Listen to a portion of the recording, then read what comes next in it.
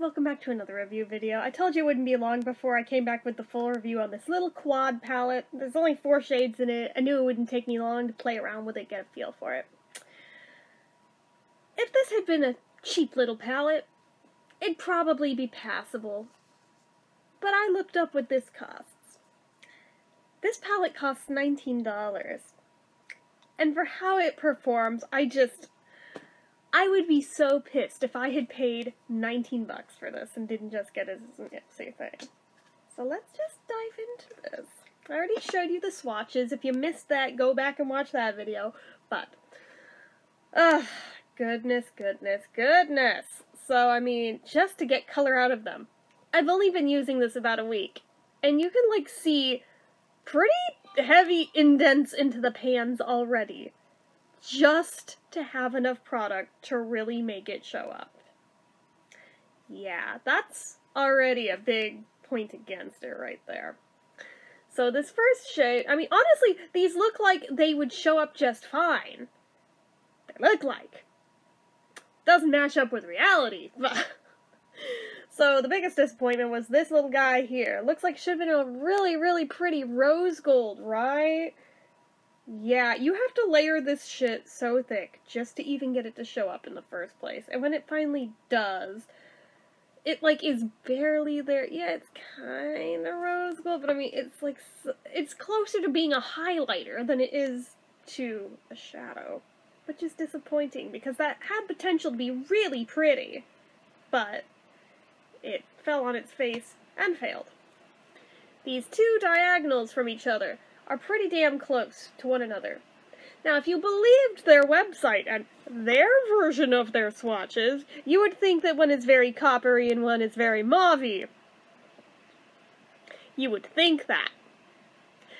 They are very close to being the same color. They're off a little tiny bit, but not by much. Yes, this one does have a little bit more copper to it, and this one is just a slightly pinker version of that. But other than that, they go on virtually identically to each other.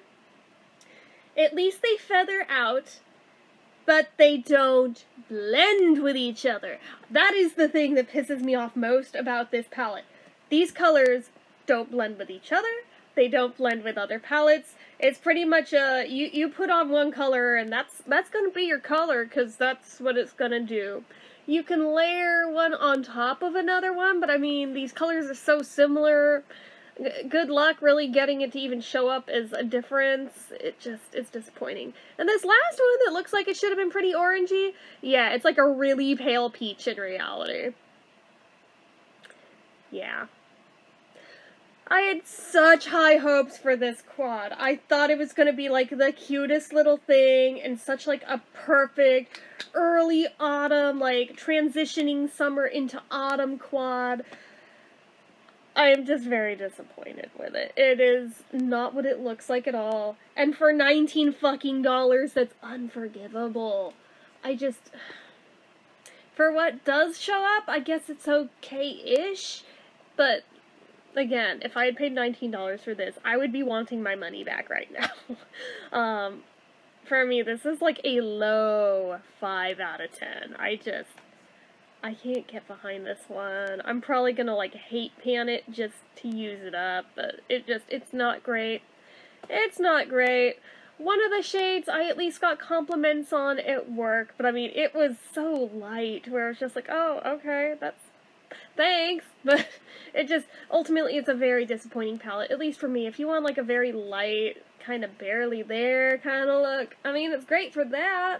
Or if you want just one color on at a time, it's okay for that, but it's not going to be as vibrant as you think it's going to be, even with tons of layering, even with primer. Like, it doesn't matter.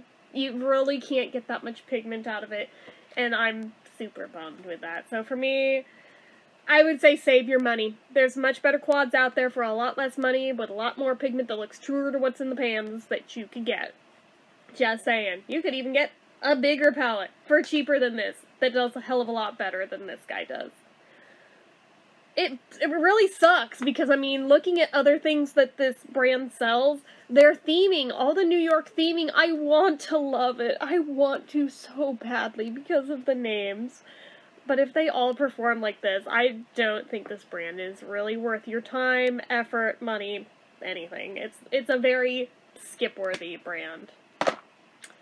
And that's what I think about that. So, anyways, that's it for this one, guys. So, as usual, you know what to do. If you like this video, go ahead and give it a like. If you're not already and you'd like to be, click subscribe. Hit that notification bell icon so you never miss an upload. Leave comments down below. Have you used this one before? What do you think of it? Good, bad, otherwise? Let me know down below, as well as anything about anything.